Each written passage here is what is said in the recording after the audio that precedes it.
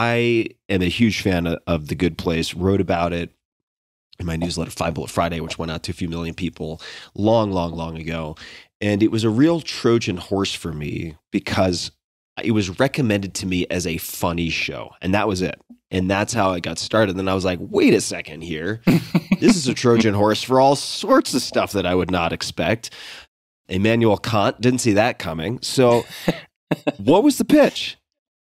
When Parks and Recreation ended, Brooklyn Nine-Nine was still on the air, but Parks and Rec ended, and the people running NBC sort of said to me, like, we'd like you to do a new show, and you can kind of do whatever you want. It was one of those deals, and we will guarantee 13-episode season. Now, even today, the business has changed so much that that's far more commonplace today than it was at the time. At the time, that was a very exciting kind of, oh my God, like they're not going to make me do a pilot and then look at the pilot and then determine whether they're going to put it on the air and then order a small number of them and maybe cancel it after 5 if the ratings aren't good. Like all of the sort of pitfalls of a new show were at least temporarily removed. So when they made that offer, which was very kind of them, I had a thought, which was like, man, I kind of owe it to myself, and I kind of owe it to like the idea of being a creative force on television to try something insane. You know, like I had been doing something essentially the same at that point for a decade, which was writing stories about a group of people in a place on Earth. Like The Office was a group of people in an office in Scranton, Pennsylvania. The Parks and Rec was a group of people who worked at a government office in Indiana. And Brooklyn Nine-Nine was a group of people who were police officers and detectives in New York City.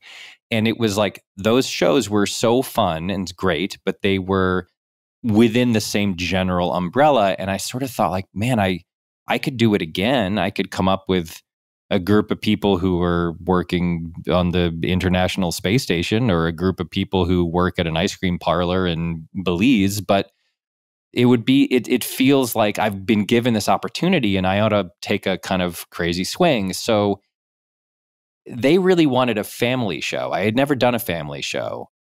And so I, being a good rule-following soldier, I put a lot of thought into like, what would it look like for me to do a family show? And the truth is, there's not that much that's very interesting about my family. Like I'm a sort of middle-class white guy who grew up in like a suburb of Hartford, Connecticut.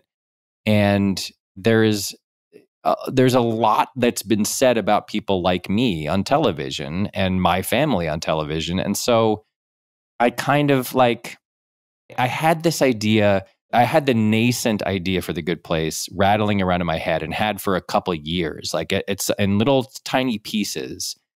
This idea had been kind of like bugging me. And so I thought about that and I started to get excited and I developed it on my own time.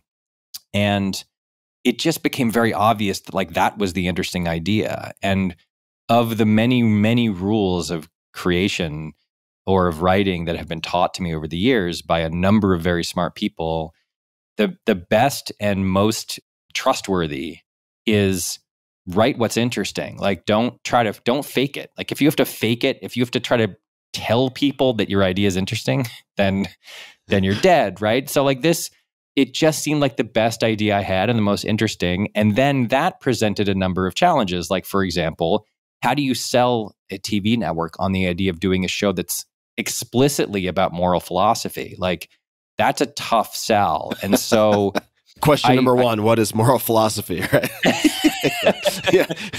Yeah. And how does it work on Tuesday at 8:30 on NBC, right?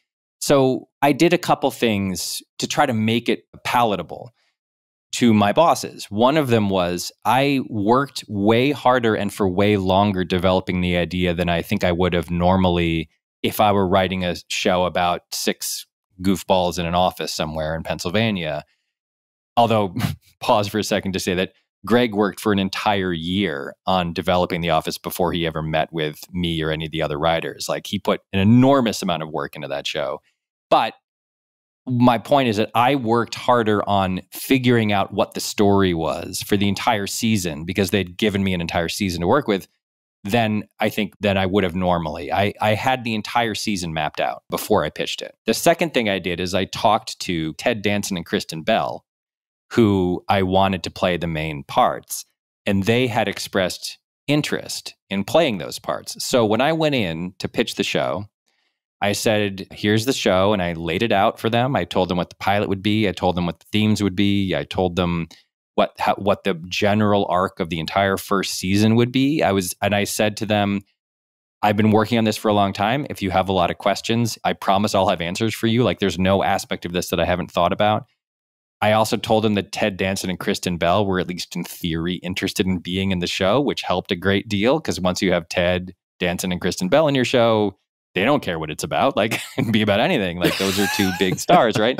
And the last thing I did, and I think the most important thing I did, was I said, listen, this is a show about what it means to be a good person. And the engine for this, the mechanism, is the study of moral philosophy. And that's not going to be like shoved into the margins. It's not going to be like a casual reference here and there. It's going to be the guts of the show. It's going to be in every episode of the show. One of the characters is a moral philosophy professor who is going to be like teaching people stuff. And I know that might seem like a risky idea, but I promise you it will not feel like homework. It's going to be funny and it's going to be entertaining. And I think that moral philosophy has, in a way that no one maybe would think at first glance, is actually a very funny discipline to me. It's like the thought experiments are really funny and the people who invented these theories are really weird and funny. So I said, I promise it won't feel like homework. Now, that being said, the third episode literally begins with the character Chidi standing at a blackboard with Philosophy 101 written on it. And I was like, oh boy, like maybe I spoke too soon. But that was how I not only convinced them to let me do it, but also tried to reassure them that I wasn't going to bore people to tears. That it was like, I know this is a show about moral philosophy, but I also fundamentally understand that it's a half-hour sitcom on a major network that needs to have jokes and funny stories and plots that are entertaining. And I kind of just asked them to trust me, and they did. And it was really cool of them that they let me kind of take this wild idea and run with it.